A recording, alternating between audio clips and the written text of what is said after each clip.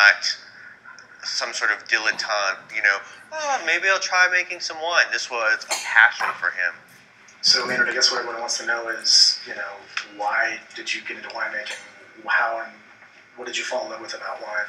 Yeah, I get that question a lot. I guess I could ask, I could retort with, why music? I think it's just everyone has that moment when they discover something on their own that wasn't handed to them, that kind of resonates on some certain level that drives them to ask more, and it's kind of a self-fulfilling thing. You kind of you're kind of learning about yourself as a matter of self-discovery, and then you ask more questions, and you make a sound, and it's your sound, and it resonates on some certain level. And with me, it was with winemaking. I had that same moment where I was having the right wine with the right dinner, and something clicked, and it just compelled me to want to know more about what that's about and how it relates to my world and this world I'm living in, and how far can I take this as an artist.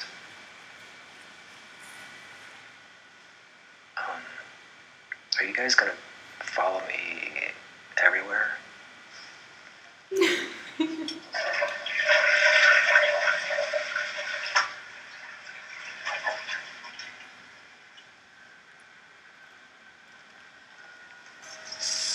Mito.